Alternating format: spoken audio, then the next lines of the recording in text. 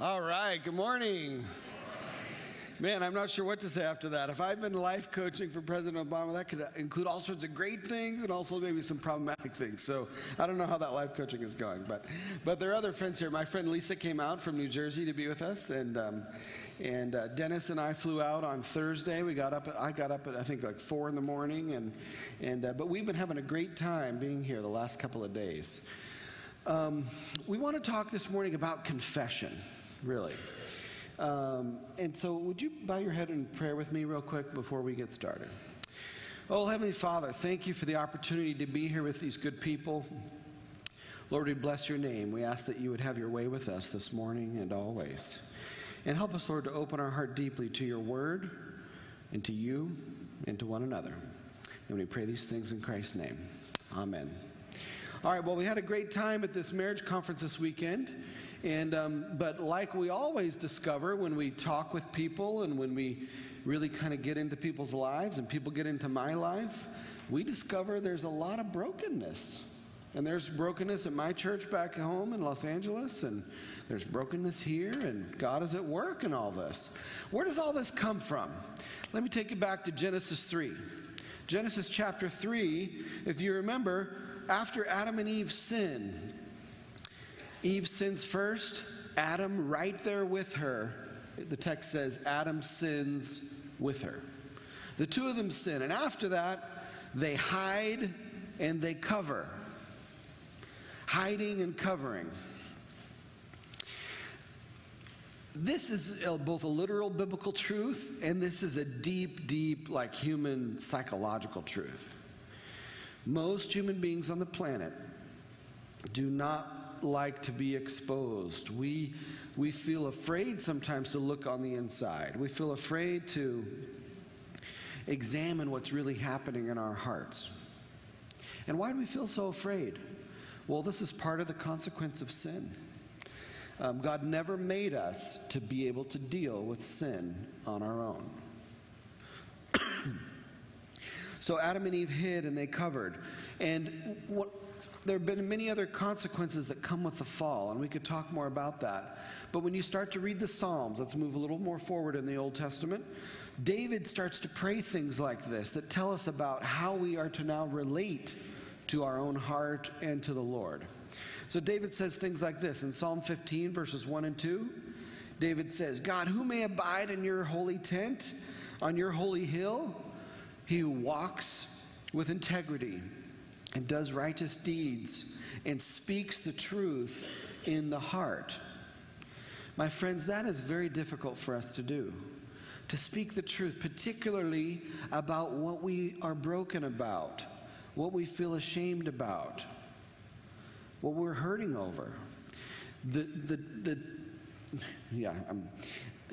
thing that we learned from Adam and Eve in the garden, our mother and father, if you will, was to hide and to cover the things that we're broken about, not to open those things up, not to share them with others. David also prays in Psalm 51. He says, God, you desire truth in the innermost being, and in the hidden places, God, you will make me to know wisdom. When I work with individuals and couples, I work at a place called the Center for Individual and Family Therapy. It's a Christian counseling center in Southern California.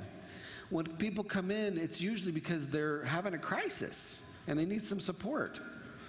And I believe in preventative medicine, not just, give people meds and support when it happens, but also trying to prevent it and trying to undo it before it explodes all over us and all over the church.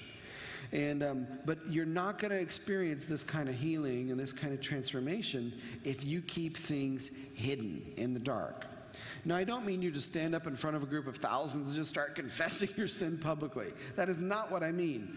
It's actually far more difficult to open up to one person or two or three and have an ongoing, intimate relationship where you confess your failings, you confess and even share good things that are happening too. That's far more difficult than doing it in front of thousands, trust me. But Psalm 139 is one of my favorite biblical texts on this. It says, search me, O God, and know my heart. Try me and know my anxious thoughts, and see if there's any hurtful way in me, and lead me in the way everlasting. Folks, you are not going to be led into the way everlasting if you are not willing to examine the deep issues of your heart. Now, on one hand, of course, if you've accepted Christ as your Savior, you're saved, you're headed to the way everlasting. But do you know that your forgiveness of sins is just the beginning of the work of God in your life? Too many Christian people think, well, my sins are forgiven. I got the blood. I got the blood. I've been cleansed by the blood. You know what that is? That's vampire Christianity. All I need is the blood of Jesus for forgiveness of sins. It's like getting a little tooth mark right here. Just need a little tap into the blood. Folks, that's just the start. We want to move on through up to the New Testament in James chapter 5, and I'll try to illustrate this point. James chapter 5, verse 16. James says, confess your sins to one another. Why? James 5:16, so you may be, a lot of people say forgiven. You confess so you get forgiven. But if you look at the text carefully, James 5:16, what does it say? So that you may be healed. Folks, do you want to take seriously those lyrics that you were singing about a few minutes ago? We will face the darkness around us. We'll break the chains that bind us. Are those just words that we sing? They did inspire me. They did touch me as I was sitting down over here. You will unleash the chains. Yes, it all begins with the work of Christ. Resurrection Sunday, what we talked about last week. But as the other song says, we release the supernatural. Do you remember this? See what we are praying for. You will release the supernatural in your life when you start living as Jesus said, and as the New Testament, God's Word says. And in James 5:16, this says, you are to be confessing to one another so that you may be healed. See, the forgiveness part has already begun. That's already begun, and in some ways your sins are already forgiven. But is there anybody in the room that doesn't need more transformation? Please raise your hand if there's anybody. How about the opposite of that? Is there anybody in here who does need more transformation? Yeah. Thank you for your honesty. Thank you. A little different reaction in a different service. You guys are, yes, you're on fire. Yes, we all need more transformation, right? Graceway is doing some incredible things, and I'm so thankful to be friends with the pastors and many of the members of this church. I hope to meet more of you, but this is a really important thing. If you want to unleash the gospel in your community, you have got to be building deep, intimate relationships with people. Notice what I said, deep, intimate relationships with, what would I say? With people. We can pray, we can sing, we can preach, we can teach doctrine, but if there are not deep relationships, not deep connections, you are going to stunt the gospel. If you want to release it, as we were singing about, you have got to get connected with people. Those Old Testament Psalms teach a lot about us opening our hearts to God and asking Him to examine our hearts, and all that is, we're not replacing that. We're just saying we need that, and we need this outward stretch towards people. So let's look at a couple of ways to think about applying that. First is, on the one hand, let's say that you have some sins in your life and difficulties. You may have sinned against some people, and we'll talk about that in a second, but sometimes you just have to have a safe place to go. You've got to talk about it with somebody who's safe. If you've sinned against somebody who's not so safe, it might have been what precipitated some of your sin against them, and what led to that. But you got to go to some safe people first. So my friend Jim over here, or Terry, or some other people that I've been meeting and getting to know the last year and a half, I would go there and find others that aren't on the pastoral staff too. This is not just a us to the pastor thing, right? This is us to one another. Good that we have these pastors that are opening and growing and whatnot, but this is for all of us in the body of Christ, right? This is not just a professional ministry thing. So you confess some of your difficulties to safe people who can love on you and care for you. Why? What does the text say? So that you may be healed. And then sometimes, and here's where we want to help you take this home this weekend. Sometimes you have hurt the person in your home. Has anybody in here who is married ever done anything that kind of hurt your spouse a little bit? Do we have anybody who's honest in the room? Yes, we have thousands, hundreds, yes.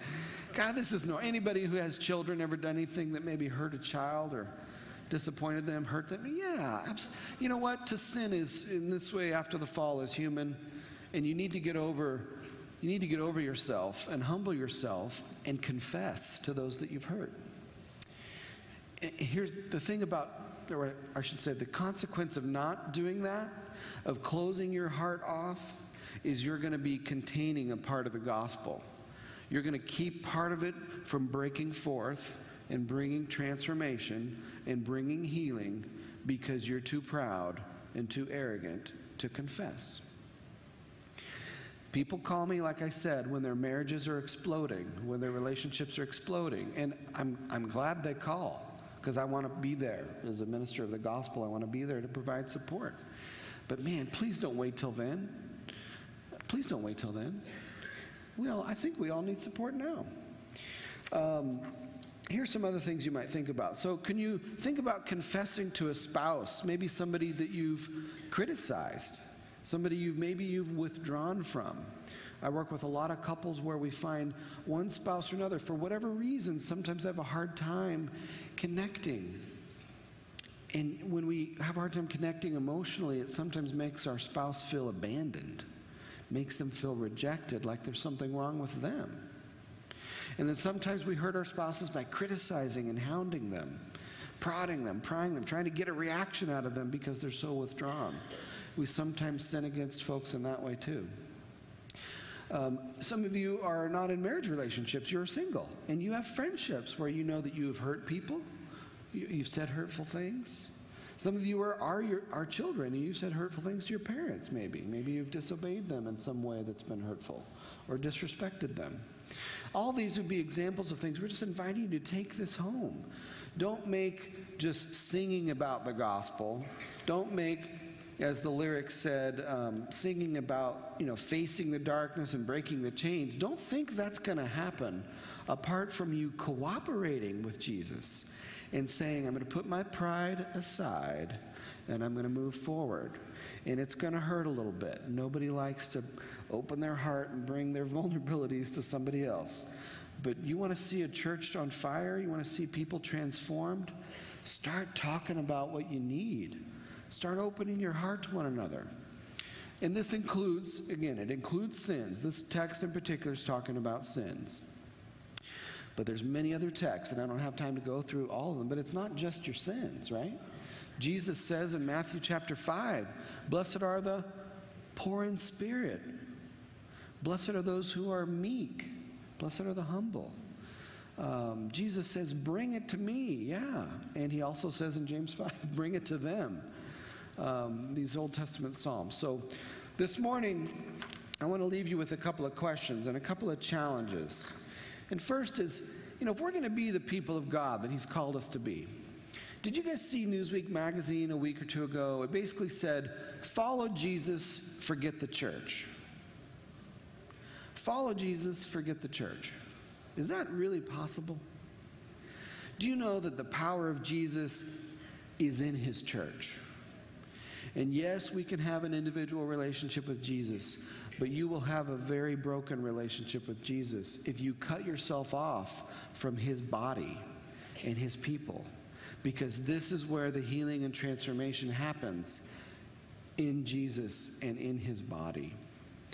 And so let me leave you with this. How in the world are we supposed to build one another up when we don't even know one another deeply?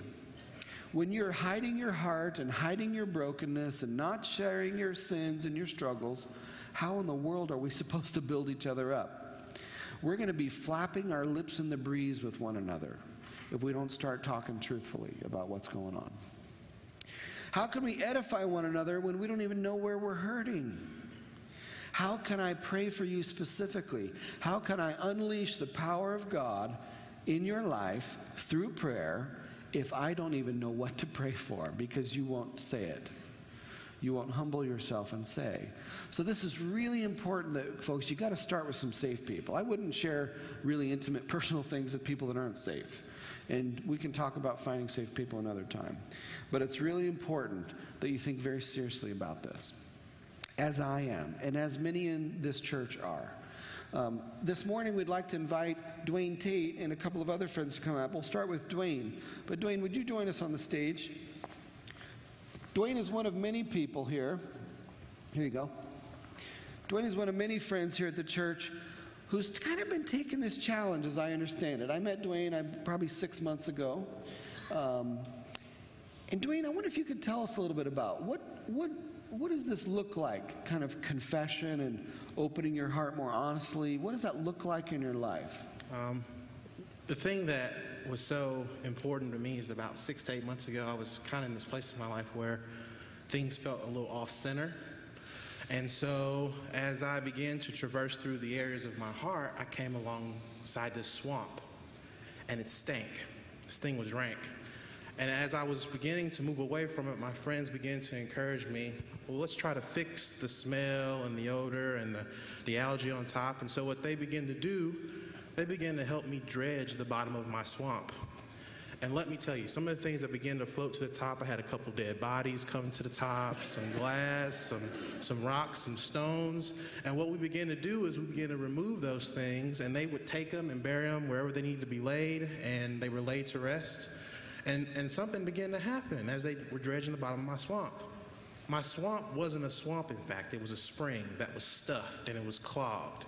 And as we began to work on the bottom of the swamp, the water cleared up, the algae went away, and then we started working on the pH balance and the testing of the water, making sure it was healthy and clean. And my heart stopped stinking tremendously. What you said is really interesting, and I haven't heard you say it quite like that part. But notice what he said. His friends didn't try to just get the algae off the top. And sometimes in the church we do this, right, though? We sometimes just focus on surface level behaviors. Stop doing this, stop doing that. Sounds like your friends went deeper with you, and you let them take you deeper. Is that what I'm hearing? Yes, and at first it was awkward. You know, me and Daniel had, the very first time this happened, me and Daniel were doing something, and I don't remember what it was exactly, but we were sitting there, and Daniel goes, and he asked me a question, and I sat there and I started giving the stink eye like, are you really going to ask me this? Really? So I answered the question, and the relief of letting that go, knowing that it was in a safe place and I didn't have to carry that burden anymore, was astounding. Yeah. Unfortunately, often in the church, right, when we don't really ask those questions, in the first service, Dewayne talked about the kind of the Christian PR that we do. What is Christian PR? Will you tell us again? Christian PR is trying to be friendly, but keeping it moving at the same time. You know, how are you doing? Oh, I'm doing great. Exit stage left. You know, exit stage left. Yeah, just kind of staying on the surface, not being willing to open up deeply again with safe people. But that Christian PR is killing us, folks. Thank God the gates of hell are not going to prevail over the church, but we've got to do our part, right? And I hear you saying, I'm doing that. And how is it impacting your life? Whether relationships or anything in ministry or anything with you and the Lord, how is it impacting your life to be more open and honest about what's happening in your heart? It has helped me realize that the Lord is about dismantling those things in my own heart so that I can be more effective in His ministry. It has helped to integrate my compartmentalized life and try to fuse those together to be one so that I'm more transparent and consistent on all levels. Wow. Will you thank him for sharing with us? Thank you, brother.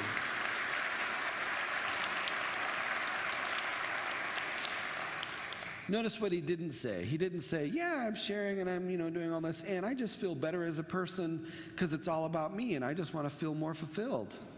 He said it's helping him in his ministry. It's helping him in the work of expanding God's kingdom.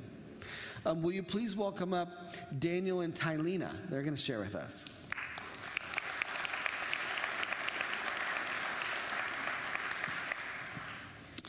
All right, so Daniel is also a gentleman that I've gotten to know probably in the last 6 or 8 months, and I hope to get to know better. But Daniel, could you say a little bit to us what this has kind of been looking like in your life? And then I want to ask Tylena, is his girlfriend? And why'd you laugh about that? Okay, well, okay. But I'm interested on the impact of what's happening in Daniel's life and how that's impacting your guys' relationship and maybe even your own growth. So would you begin?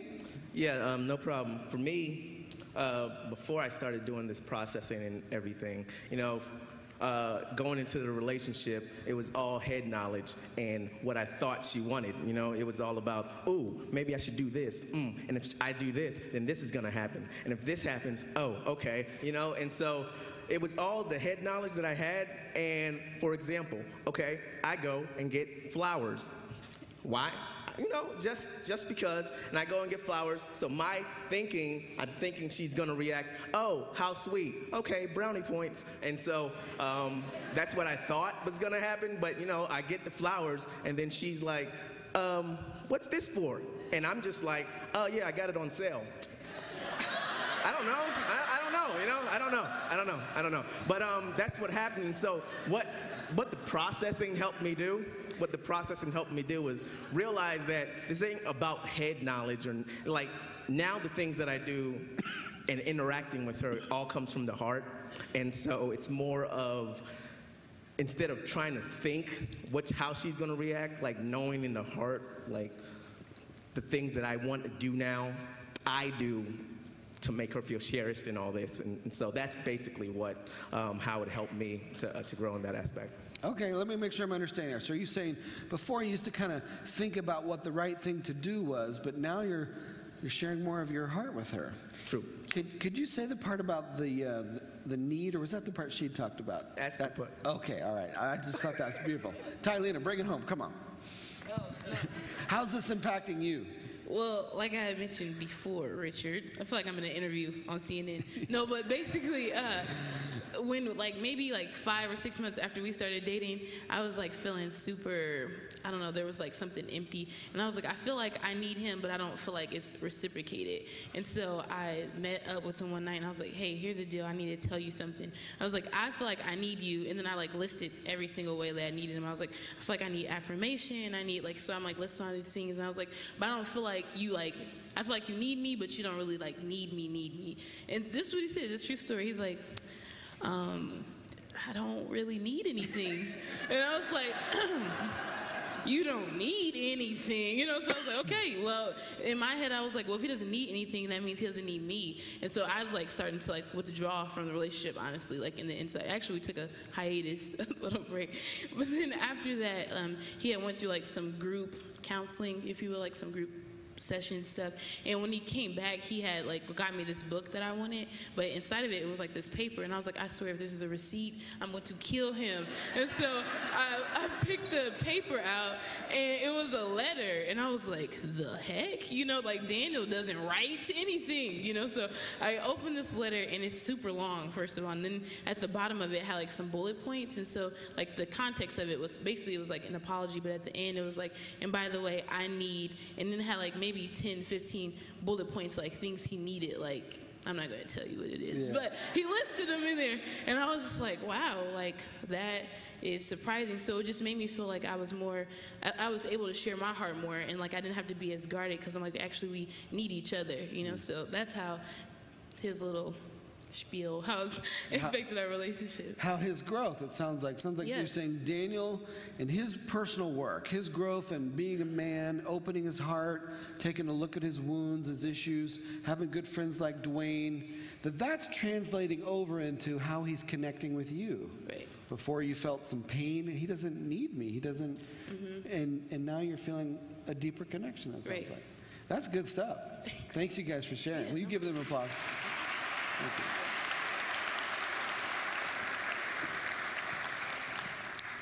I see this all the time, and it's not just with men. I see this with women too. But sometimes when men and women, their hearts are shut down, when you've got, Dewayne was talking about, when you've got stuff in your swamp that's kind of stinking things up, it really impacts your partners.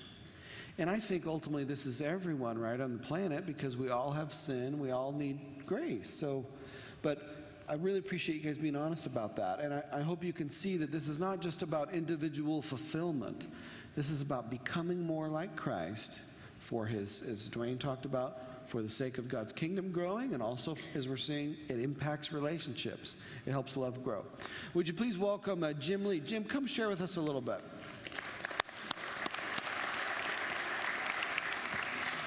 Jim, as you know, is on the staff here at the church. And Jim, how is being more kind of looking at your own heart and bringing your heart to save others with your wounds or sins, how's that been impacting your life? Well, I'll tell you one of the ways that has radically changed in my life. You know, you've been speaking from James chapter 5:16, and confess your faults to one another, pray for one another, you may be healed.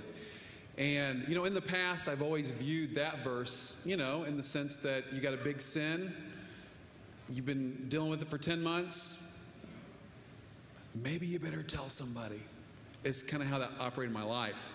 In the last couple of years, my understanding of James 5:16 has radically changed. Now, I bring all my stuff. I bring it to the Lord, and when I have these things, which I have on a weekly basis, roughly, you know, okay, at least a monthly basis, I bring those to friends who are able to help me process through and get healing and help in prayer for that. So that's changed me radically. I'll tell you one of the ways that has really changed practically is how I deal with my kids. And I'm so thankful that I've had this experience in the last couple of years and learned what I had in the last couple of years when I did. Because, you know, I just had a situation a few weeks ago with one of my boys. And one of my sons struggles with a mild form of dyslexia. So when it comes to reading or writing, I mean, meltdown, okay? We'll just have a meltdown. We went to a new school this year. We're at the kitchen table, and we're doing our reading and our writing at the table, and here's what he does. He's sitting there, and he's like,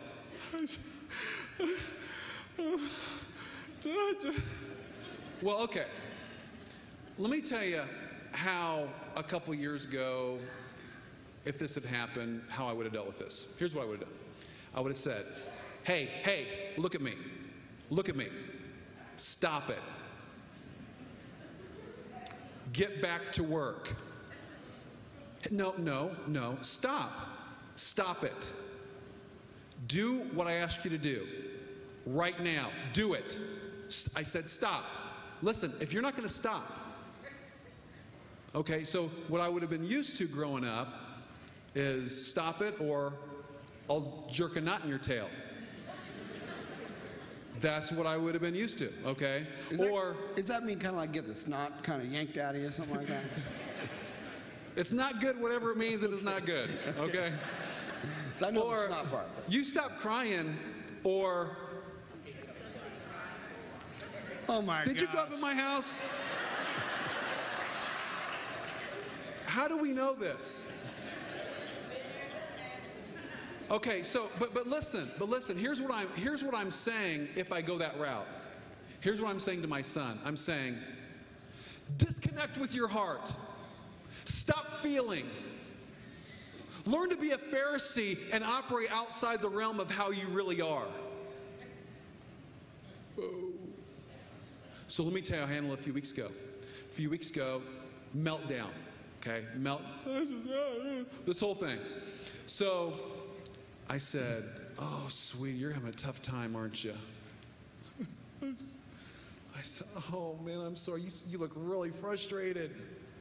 And yeah, I said, man, I got to tell you, I've been so frustrated too. I know exactly how you feel. I've been in that boat a bunch of times. Can I pray for you real quick? Okay, come here, boy. And I pull up next to him, I put my arm around him, I start praying for him. I just say, God, would you please bless him? Would you encourage his heart? I know he's having a tough time. Would you help him? So I minister to him, pray to him. And I finished, and I'm like, you ready to get back to work, or do we need to take a break? You want to take a break? What do you think? Can we take a break? Can we go snuggle and watch Swamp People? Absolutely. So we go snow, we take a 10-minute break, we watch Swamp People for 10 minutes, which, by the way, is a great show. Okay. And then we come back, and he is engaged, and everything is okay. And he's operating with a full heart. Very different than what I would have done in the past. See, Jim, you had an opportunity to pour garbage down his heart and help him to feel more shame about his difficulties. Or it sounds like you're saying, I tried to tune into my son's heart and love on him, accept him, pray with him. And notice what his boy was able to do. He was able to return to the task and keep moving forward. This is so huge. Can you say a little bit about how is this impacting, like, your marriage? What is you being more in touch with your own heart and having confessional relationships and friendships? How is that impacting the way that you relate to your wife? I'll tell you one way, which has been a big deal, it used to be in the past. My wife would come to me and she'd say, Jimmy, are you mad at me? I'd be like, no, I'm not mad. I'm fine. And I was totally fine. I was not mad. I was not anything. But I really was. It was just under the surface. And I wasn't being totally real with myself. And so what I've learned in the process of all this is how to deal with and how, honestly, and this is a way that some people can maybe connect with this, but I've been learning how to do Bible with my heart. That's James 5:16. Could you say more about that? That sounds really important. How do you do Bible with your heart in your marriage or in your... The way you do Bible with your heart is you do what the Bible says when it talks about how we're supposed to go there with our faults, with our sins, which does so easily beset us. I think one of the ways we lay aside every weight, Hebrews chapter 12, and the sins which does so easily beset us, is we bring it before people that we know we can count on, that can pray for us and help us. And so with my wife now, what's different is I'll be, well, it used to be, I'd come home after work and my wife would say, hey, how's it going? How did your day go? And I'd say, good. Well, the reality was, no, it probably went horrible. But I'll be honest with you, the last thing I want to do is relive that by telling her again, right? And that's what ladies, that's kind of where the guys are sometimes. We just don't want to have to go through it again. So my wife would say, well, so tell me about your day, though. Tell me about it. I'd be like, oh, where's my day timer? Oh, there it is. Open it up. Okay, I had a meeting with so-and-so. I got this done, and I finished up the project that I was working on that. Okay? And my wife was not digging that. Surprisingly. Because what my wife wanted was my heart. She wanted to know how I felt about those things. She wanted to connect with me on that level. And so that has done wonders for us. Because now my wife feels like she knows me. I feel like I know myself better. And we are going places in our relationship that we've never been able to go before. Very healthy, very freeing. Wow. Amen. Thank you, brother, for sharing with us.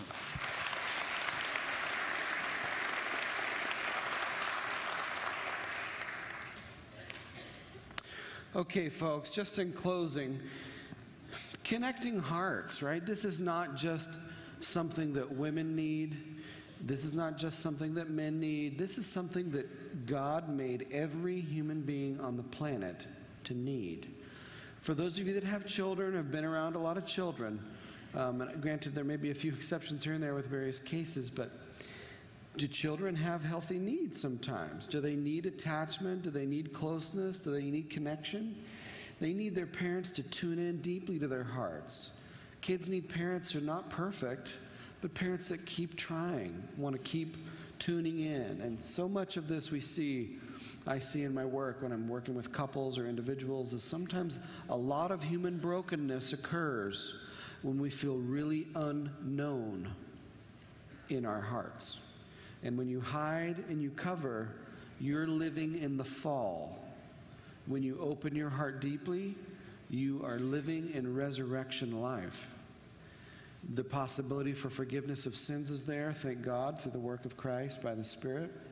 And the work of the body, James 5:16, to be doing some healing and transformation in you. That is also possible.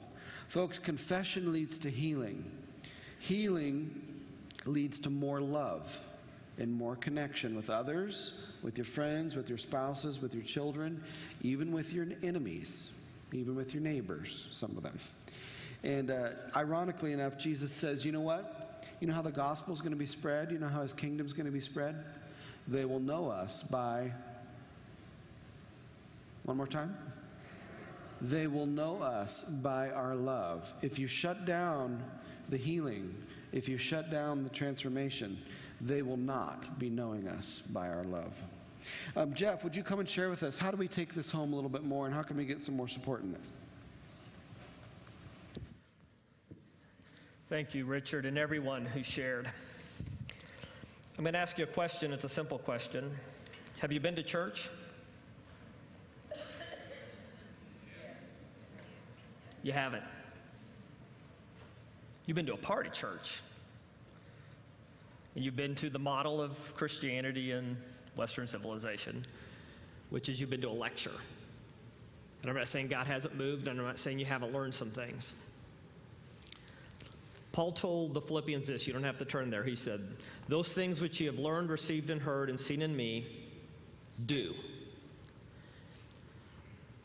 Take it home. What is it? I think some of you, if you were honest, there's something in all of these stories that probably you could relate to. That's why we have them share. I'm not going to share a testimony because I have a limited amount of time. I promise you, if I would have learned to share with Debbie that I had needs, instead of just being the guy to suck it up, which is what Daniel and Tylene are sharing, just dating, if I would have learned that, it would have helped my marriage tons.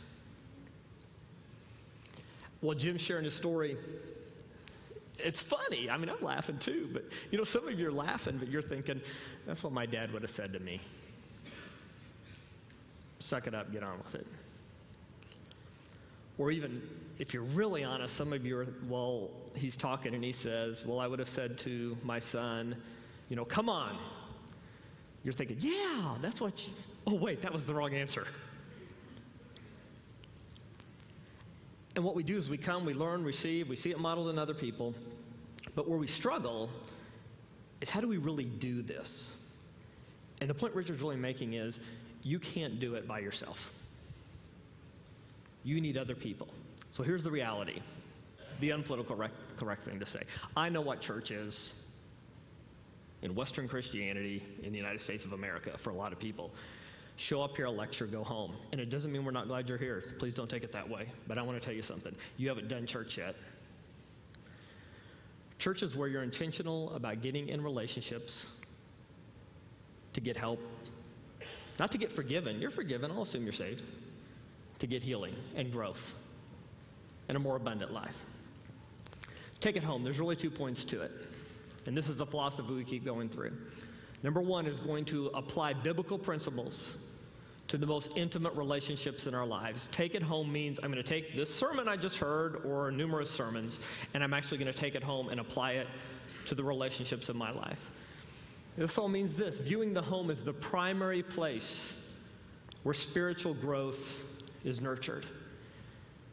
Meaning where Debbie and I, my wife, are really going to grow and be nurtured is not coming to church, although that will help and we'll be equipped, and obviously I make a living doing this, so I'm not dogging it, okay? But you know where? In our homes. Where your children's spiritual growth will truly be nurtured is not you dropping them off, and the average fourth grader, we'll talk about it next week, will get about 48 hours of church interaction over the course of a year. You, the parent, will give them 3,000. It's the home's the place where that happens. So you sit here and you listen to this today and you think, I wish I could relate to my spouse better. I wish I could relate to my friends better. I wish I had community. I wish I had a place where I could be vulnerable. I wish I spoke to my kids in that way. I wish I had more wisdom. I wish I had more help. I wish I had friends like Dewayne. I wish I had all that. So here's the do part. Here's where it gets practical. Next week, Sunday evening, the 22nd, and then the following 2 Sundays, the 29th and the 6th, from 6:30 to 8 o'clock in room 225, that's right over here, we're going to have a place where we're going to get together and talk about how our immaturity has affected the relationships in our lives. Now, this is very careful. If you're sitting here thinking, yeah, I need to come to that so my spouse can learn how their immaturity has affected me. I'm going to sign Debbie up this week. There's really some good things you need to learn from Jim. That would not work. But you know what would work? If I would be transparent and honest and vulnerable enough to say, you know what? Just coming and hearing the sermon isn't all I need. I need people around me. And we want at Graceway to be the church that provides the bridge so you can do that. So the first step would be come next Sunday night. There's no cost to this. You don't sign up. There is no childcare for this, though. But you have to be intentional about that happening in your life. So I challenge you to do that. If you just hear it, because here's what happens a lot of times. You just hear it and said, well, I'll just go home and apply that myself. That wasn't New Testament Christianity. Our obsession is that we have, I like what Richard said, how many times did I hear go, personal relationship with God, personal relationship with God, personal relationship with God. And that is true, but it's also true that we're a community of people that follow God together, which means we need people. Something else about Take It Home. How serious are we about a church? We want to be a church that teaches kids to love God and equips parents to do that. About a year ago, it was on my heart and other leaders at our church, our executive team, our board. What else do we need at Graceway to be more effective in doing this? All models of ministry, and come next week to hear more of this, all models of ministry really have this entirely segregated approach where the kids go over here, the students go over here, the adults go over here. We do church completely separate. And we just got frustrated with that. And we realized that we as a team needed somebody else on our team. And we began to pray and interview and do vetting and all of those things. And involved in the process, I talked to different people, and we were interviewing people to bring onto our staff. And I really am confident God brought me to a man that when I talked about these kinds of things, Take It Home, doing different models of ministry, church in a different way, he connected us. And it's no surprise, it's already in your bulletin if you saw it, but John Baxter is going to be moving from Virginia to come be on our staff. He's going to be the executive director over student and children's ministry. He's going to oversee preschool, elementary, middle school, high school, kind of an umbrella over all that, and not just for the kids, but to be more effective interacting with the parents in the training. So we're going to have John come on up with his beautiful family, and I want you to welcome him to Graceway here.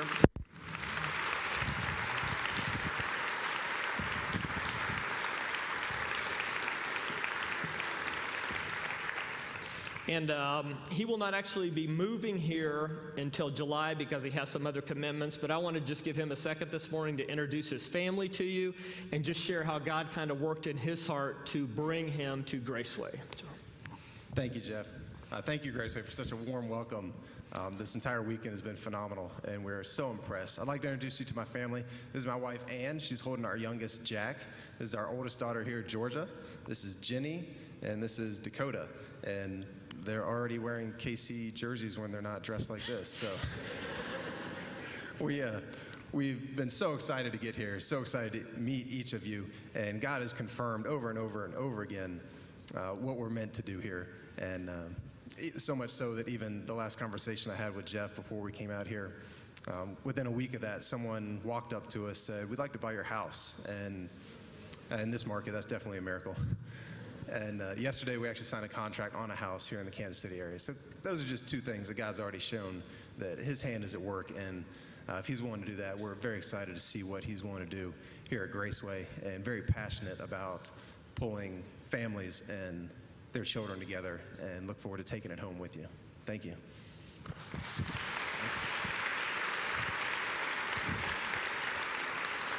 When you see them, greet them, love on them. In a few months here, the girls will be here, and Jack, and just love on them. A lot of them, you teach Sunday school classes and stuff, you'll have them in there, so really make them feel welcome. We're going to have the praise team come back out, and we're going to close in prayer this morning. Dear Lord, I love you.